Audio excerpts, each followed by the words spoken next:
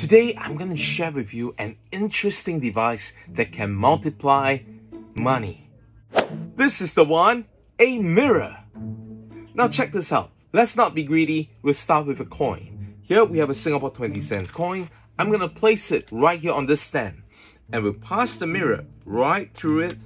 And check this out. Now we have two.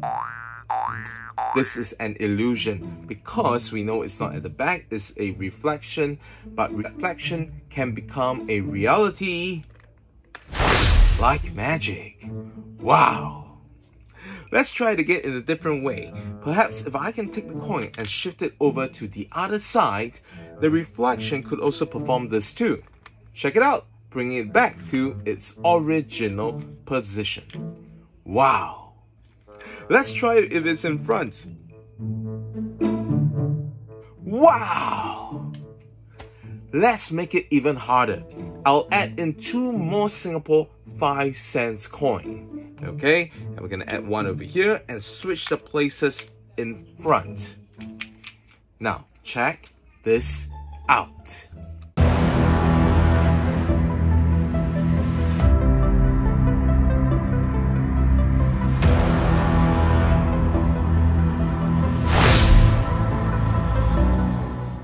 Wow!